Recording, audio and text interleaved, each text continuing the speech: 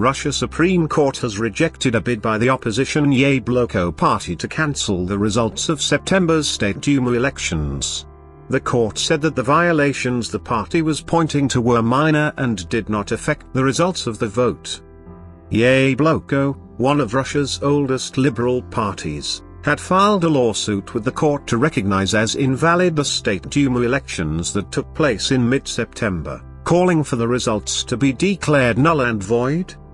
It alleged that the polls could not be considered free and democratic because candidates' access to the media and other means of promotion was not equal, and because of violations registered during the actual voting.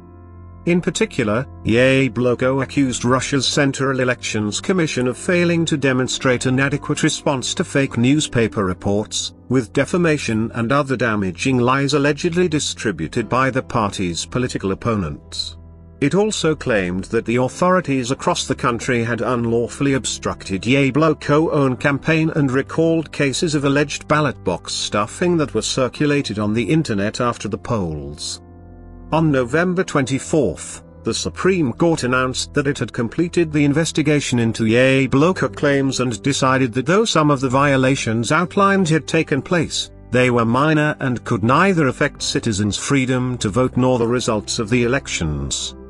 Representatives of the Central Elections Commissions told the court that of the 26 alleged violations mentioned by Yabloko in its lawsuit, 19 were recognized as not contradicting the law, 4 more were recognized as violations, but the results of the elections were corrected with this fact in mind, and the other 3 were being investigated by law enforcement agencies.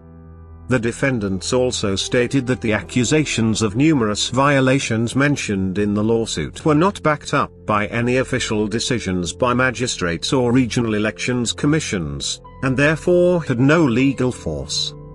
After a 6-hour hearing on Tuesday, the judge announced that the Supreme Court agreed with the defendants' arguments and ruled that Yabloko lawsuit should not be fulfilled.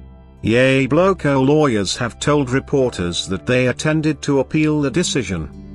The final results of the 2016 parliamentary elections were released on September 23, 10 days after the polls.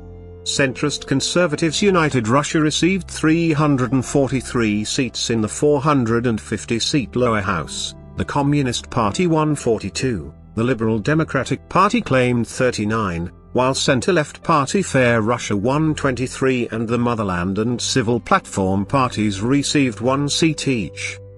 Yabloko failed to pass both the 5% threshold required for getting parliamentary representation and the 3% threshold needed for receiving state sponsorship and easier access to the next elections.